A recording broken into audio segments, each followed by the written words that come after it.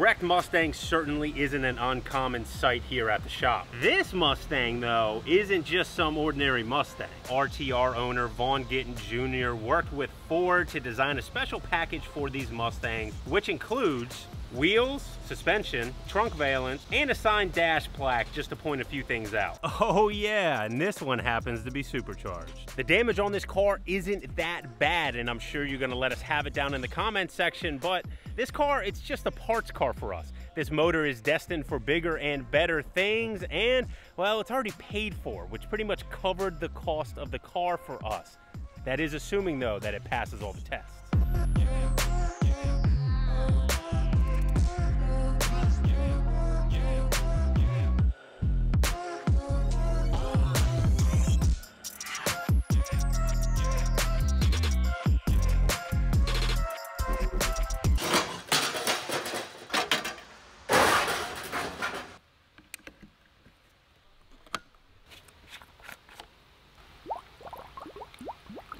I did find out the hard way when bringing this thing inside that because of these rear diffuser add-ons, this car is a little bit bigger dimensionally. And, well, this mount did not survive. So I went ahead and took the other one off, but that is kind of unfortunate because unless there's a way for us to salvage this, that's going to cost us a little bit of money on this rear bumper diffuser combo.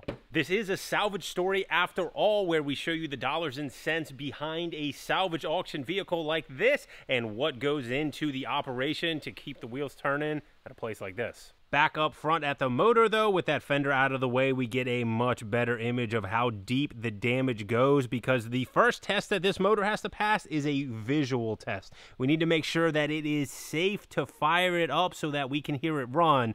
And I'm seeing some frame rail damage here, maybe a little bit of subframe damage down there. There's definitely some things moved around. Unfortunately, it looks like that front strut might be damaged. But the important thing is that I don't see anything here that's going to keep this car from running. Now, a casualty of this accident, this would be the reservoir for the supercharger, and I would assume what the pump mounts to. I did go ahead and do some quick line rerouting so that way we could put some fluid into this system. Essentially what we've done is bypass the heat exchanger at the front, but we do have some fresh cold fluid in the system and it is sealed up. So we're not going to leave this thing running for too long, but I do want to hear it run before we go ahead and get this thing into pieces.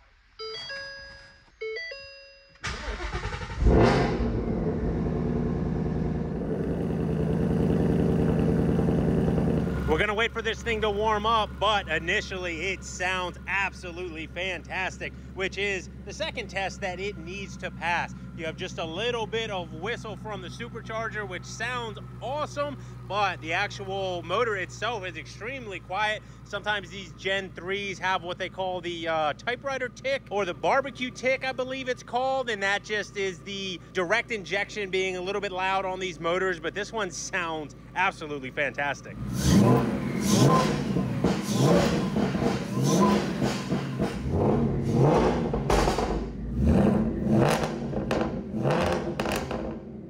I have to say, this is one of the best sounding cars that's come through the shop, maybe like top 5 ever, not even just Mustangs. I love the way that this thing sounds. I am a little bit sad that this one is going to be coming apart for parts. I'm going to feel a little bit bad about it down the road, but as you guys know by now, that's what keeps the lights on in the building.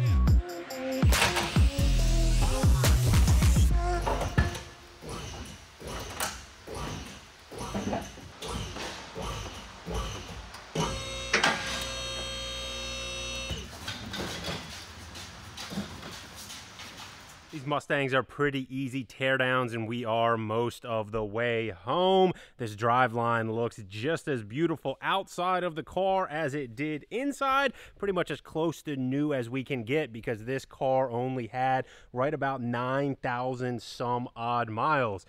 I do have concerns though. We're all set up for the most important part of the teardown, our leak down test, and with the plugs removed, you can see this thing was running pretty rich actually. This driver's side cat looks pretty good, but the passenger side, oh my goodness, the thing is completely melted away. Judging by the way the plugs look, I can say that this thing was probably running pretty rich. There was a fair amount of unburnt fuel that ended up on this, causing it to deteriorate prematurely. Yeah, so these cars, the OEM cats don't like high power, so. What's high power for a Mustang?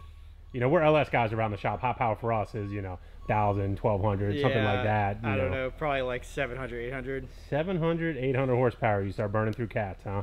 That's what I've heard. Okay. So. Well, wait, you've never had a Mustang that high horsepower? No. Oh, so you're just speculating. Well, I've just heard, you know, tuners and stuff. On the internet. Yeah. Now, I'm still confident that we're going to have a good leak down here, and I have to be, because we have $19,000 riding on the line for this motor that has already been paid for from one of our longtime customers. But I'm not going to put it up to chance and have one of those jinxes like Carrington or Fernando help me out. You ready to leak it down? Yes, but I kind of want to hear your numbers about the leak down. Leak down numbers. Ooh, leak down predictions. 3242 3343. 4444444. Oh. I don't like that face. We really f***ed this up. This doesn't even really matter at this point. It's f***ed. That's what I'm getting at. It's absolutely no. Why you gotta do that? Come on, man. Oh no. Whoa. So all that stuff I said earlier, you know, this is gonna be an easy night. It hasn't been an easy night physically, mentally, or financially now. Belt's tensioned. I think we're gonna be fine. Oh! No. Oh!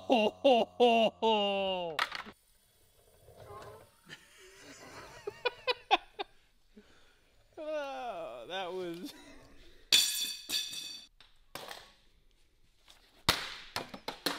There you go. All right. So I guess we're grabbing Pete. Whew. Strong start with like a 1. That's a 3. That's a strong one. That's a 4. You're gonna jinx it. Get out of here. Jinx what? The fact this thing's gonna leak down at 3% all the way? Oh my goodness! What did you just do? There's no way this thing's gonna fail. It's a Mustang. What did you just do, Carrington? 2, 3, 4. There's no way that this thing's gonna pop up at 25. No way. We still got 5 cylinders. Now we're screwed. No Carrington jinx. Come on.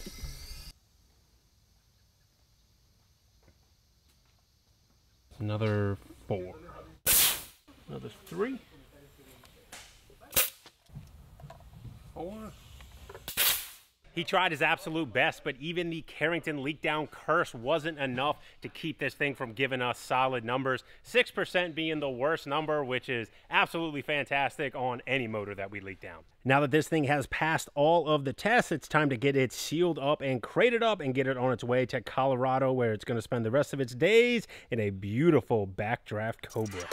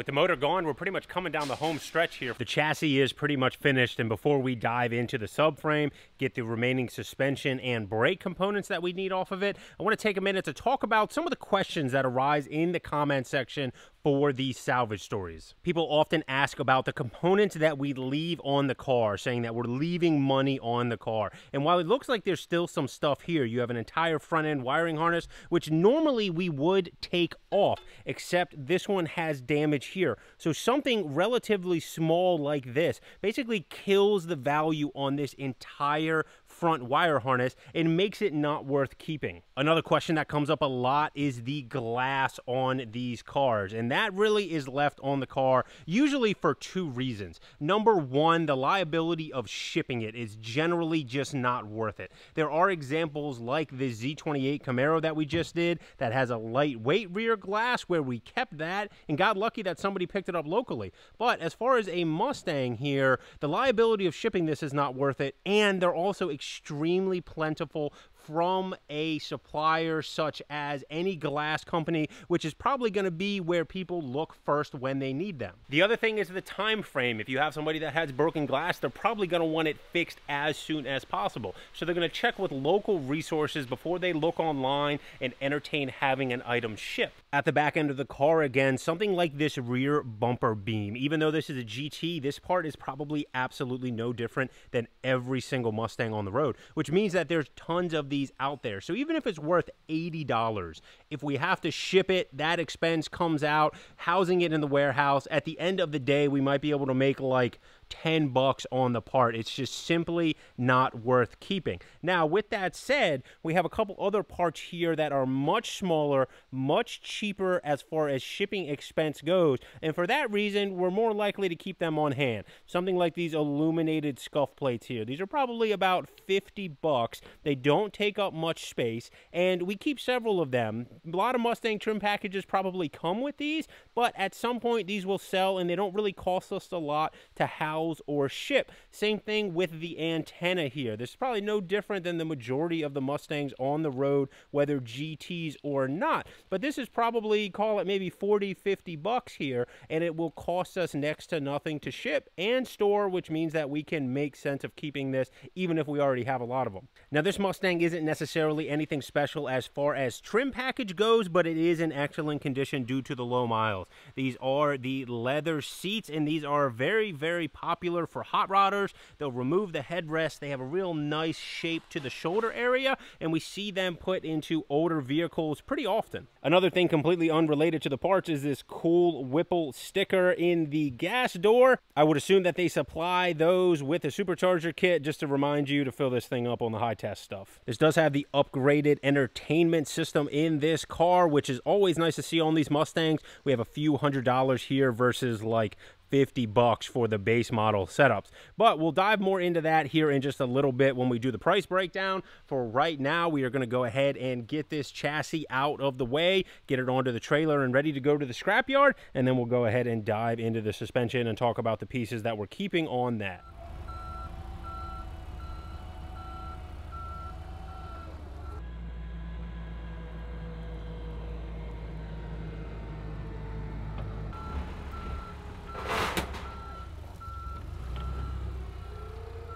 One Ford hauling another to the scrapyard just seems so poetic.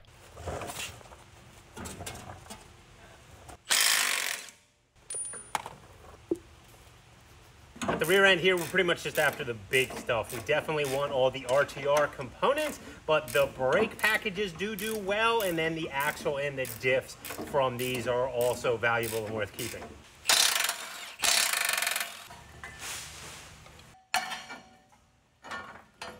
These suspension corners have a little bit of loader damage from being moved around at the auction lot. So we have plenty of them in stock that are in better condition. We're just gonna go ahead and get rid of these. As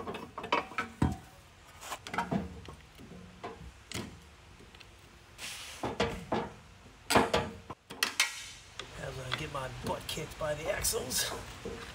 There we go. Apparently it does take two to tango.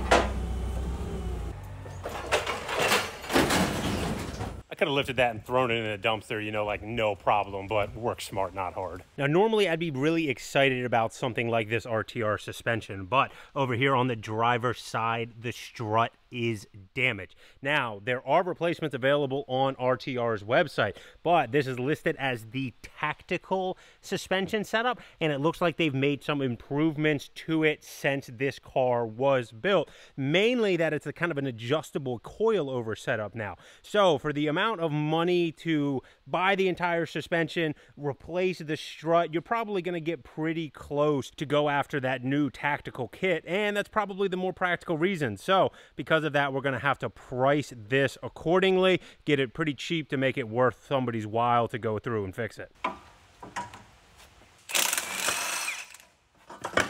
Oh, that was close.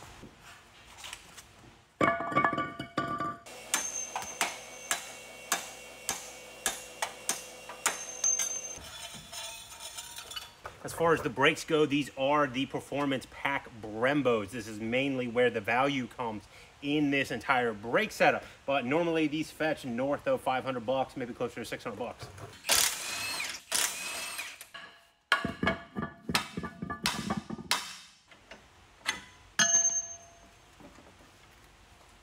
That is everything that we are going to be keeping from this RTR Mustang. This subframe is going to go in the dumpster just like the last, and then everything that we are keeping is on its way up to the photo department for Fernando to take care of. Speaking of Fernando, he's been catching some heat down in the comments section recently about him standing around with his hands in his pocket. So we're going to give you guys a little bit more of a look at exactly what Fernando does around here. Fernando, you ready to show the viewers what you do around here? I'm on break right now.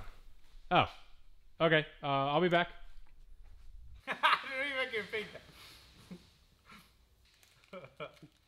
Está bien difícil, complicado, toda la situación hoy en día. Pero ve, tengo que regresar a hacerlo. Hey Austin, take the part, clean it, like photo, mark it. That should be out. Miraculously, Fernando did manage to get all of those parts photoed. Alex got them all listed, and it is time for the most interesting part of these salvage stories, which is the price breakdown. I thought the most interesting part was where I like break a clipboard over my leg or something goes horrendously wrong. This is just a follow-up. That happens on the Smoke series, not on this one. It's a matter of time. Trust me, it's a matter of time. Now, the parts total on this is a little bit interesting because we already sold the motor. I told you guys that in the beginning. We have a grand total of $12,199 in parts, which sounds like absolutely nothing. 48 parts produce that. The one big dog out of this whole thing, though, is the motor, which already sold for $19,000. And that is the motor, the transmission, complete dropout with the supercharger attached to it. But we did also sell some other parts. The rear bumper, 650 bucks. The airbag, one of the airbag curtains, I don't remember which side, $200, that was on one order. Then we have the side dash piece, which we got $100 for, and the tire inflator for 50 bucks, which kind of shows you that some of these, you know, smaller oddball pieces do indeed sell from this car. So that brings us to the parts total of $32,199.04.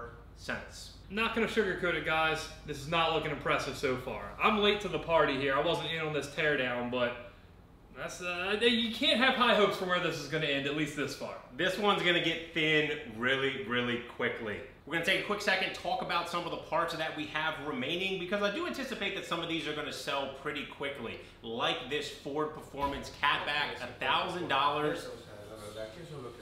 Fernando, here we go again. What's up? How you doing? I notice your hand's not in your pocket. I'm with the phone, you know.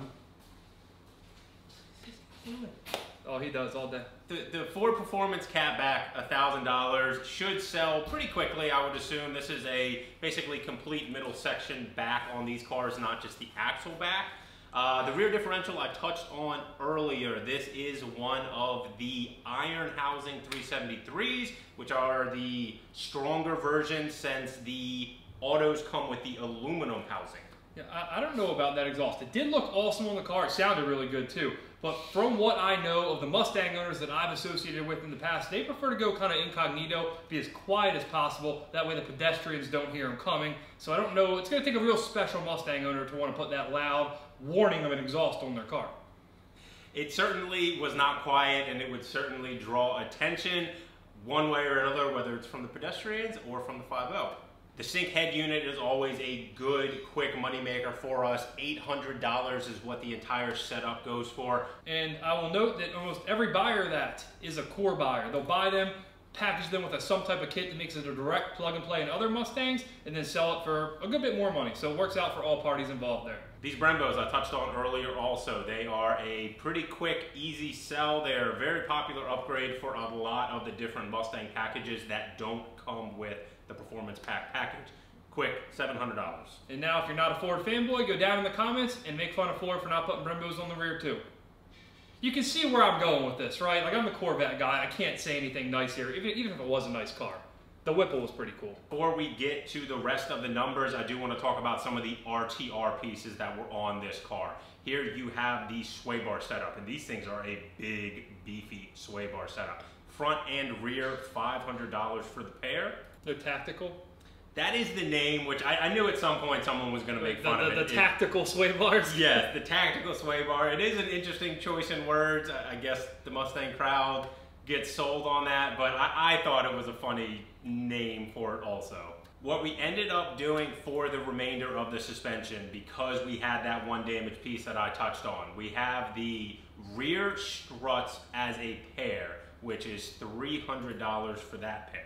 That's part of the tactical package as well, I see. These are the tactical struts as well, yes. Can you enlighten me what all the tactical package includes? Is it just struts, springs, and sway bars, or? Well, so the newer tactical package actually looks like it's a coilover setup, which is something that I told the viewers earlier, where I think that there might be a little bit of trouble selling some of these, even though they came off a 2018 Mustang.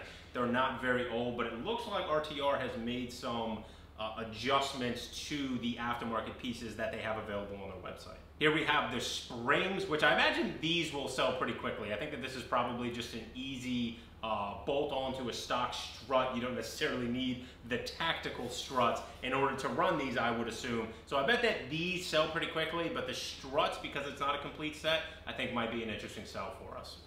It might take a while, but I have to think they will. Somebody's going to bash a Mustang into a curve that also has a tactical suspension and need a tactical replacement. If we were going to fix this car, which I'm assuming a lot of you guys have already yelled at us in the comments about not doing, we would have only needed one suspension corner. So having these individual pieces or just the rears as a pair is beneficial for somebody that is going to fix a car that is damaged in a similar way to what we had. Here is that single strut. This is the passenger front because the driver was the bad one. $150 for the strut. So again, somebody that needs a replacement, there you go. If you bought one of these cars and want to fix it and you don't want to have to just replace the entire suspension, you could buy a single one like this. It's generally, I'd say, the more tactical way to go. You had to throw that in. From here down, it starts getting really, really thin, really quickly. And because Mustangs are a car that we do a lot of, we have serious volume in them, we don't keep a lot of parts from them. Basically, it gets thin really quickly. We're not going to talk about anything else. We're going to get into these numbers and see ultimately where this thing ends up. Purchase price for the car itself, all in with auction fees, $20,373.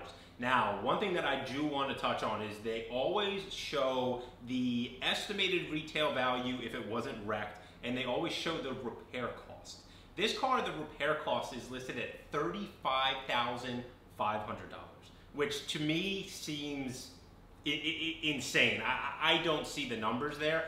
I think that we probably could have fixed this car for parts for $5 grand. That's the number I had to. And that sounds like you're going to yell at us again for why didn't you fix it. And it really just, it would have been a little bit of a tough fix from the labor side depending on how far the frame damage went. But from a parts side, we have all the parts needed here to fix that. You know what I'm thinking? We probably should have fixed this thing. That might have been a good idea. We probably would have made more money as well. They might be right on this one. Well, it's too late now. It is. Well, we could probably put it back together. We just got to get the motor back here. The chassis is probably already scrapped. It's got a 3000 GT sitting on top of it on the trailer right now. Yeah, well, never mind. Maybe the next time. So this car was right in New Jersey, so shipping was absolutely dirt cheap at $200. The selling cost, we always do a flat 10%, and I did do the total parts total, which would be $3,219.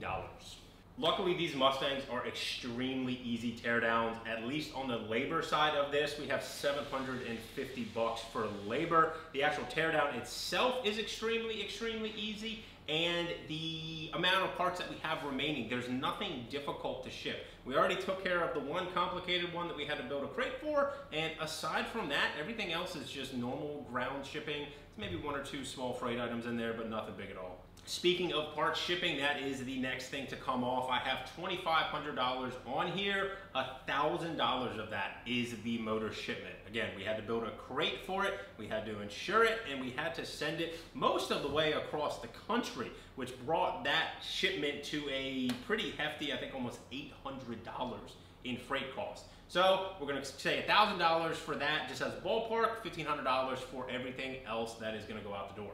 Last up, Carrington's absolute favorite dead inventory. Again, I went with a standard 10%, which brings another $3,219 off. And I'm gonna let Carrington do the honors of the measly amount that that leaves us with. Is that right? I believe so, unless I hit a number wrong. I think that's right. Well, $1,938. Whew. There's another car that comes to mind that you're going to see in just a moment that had a less than $2,000 theoretical net margin, and that was a Pontiac GTO, and I think you guys know what we think about those cars. Yeah, give it the mirror delete. Yeah, that's not great. At least this car, which we made $1,300 on, only cost us $5,000. This one cost us $20,000. The numbers just aren't working, the proportions aren't working. Not our best deal there. I think you need to go back to that approach we talked to a couple videos ago, find an import, because that's not cutting. The Mustangs aren't doing anything, unless of course it's a bullet that, you know, I tore down and purchased, and you know the whole deal here, you know. I made money on a Mustang, and well, what Carrington is alluding to is this bullet that is on the leaderboard, but what he's failing to mention is that he bought this car also. The one that just went straight into the loser's bracket. That is true, I did buy it. So, yeah. And I think the only fair thing here to do for me is just to buy another Mustang. Or, I mean, I guess I could just tell you guys at this point. I have purchased another Mustang already that I will be fixing. Clearly this didn't work out, so I have no choice but to fix it now, and it is not going to be a fun one to fix. You may or may not have seen a little clip of that earlier in the video, so a Mustang rebuild series will be going on at some point in the relatively near future, but I want to hear your comments specifically about if we should have rebuilt this RTR Mustang. I've alluded to it several times in this video. I'm pretty sure the comment section is going to be just blowing up, lighting us up, especially seeing the numbers that this thing produced, which is far from what we like to buy. So for once, I think that you guys might be right that this one should have been a fixer. But I'm going to play devil's advocate real quick because, like Carrington and I said, looking at not a lot of money in parts, I'm going to say about $5,000. Call it, I think, on the high side, if you had somebody fix it, maybe $5,000 in labor. So say you're into this car for another $10,000 on top of the purchase price. That puts you just over $30,000. To me, I feel like that car with a salvage title would be worth $35,000, not much more of a difference from what we just showed you guys from the parts value. The only thing I can gain from all this, fixing it wouldn't have made us that much money, parting it out made us absolutely no money. Really, somebody overpaid for this car horrendously, and they should be reprimanded seriously. Overpaid indeed, but that is the whole point of these salvage stories, is to show you all one way or another what goes into this business. Win, lose, or draw, whether we're fixing it, whether we're parting it out, or somewhere in between. We've had a couple losers lately on the salvage stories. This one is particularly bad. So we need to find something that can really bring us back to our winning form that we had earlier this year, where we had a couple top dogs in both of the respective categories. But one way or another, I hope everyone is enjoying the content. If you are, do the normal YouTube stuff, hit the like button, leave us some comments, and definitely subscribe so you can keep up on all the fun stuff that we have coming down the pipeline. Thank you for the support as always. We will see you in the next video.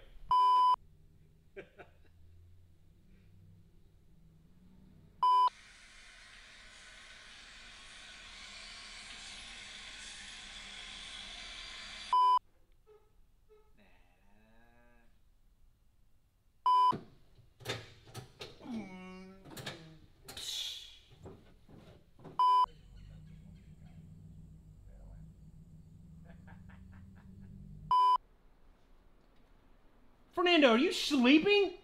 What the fuck?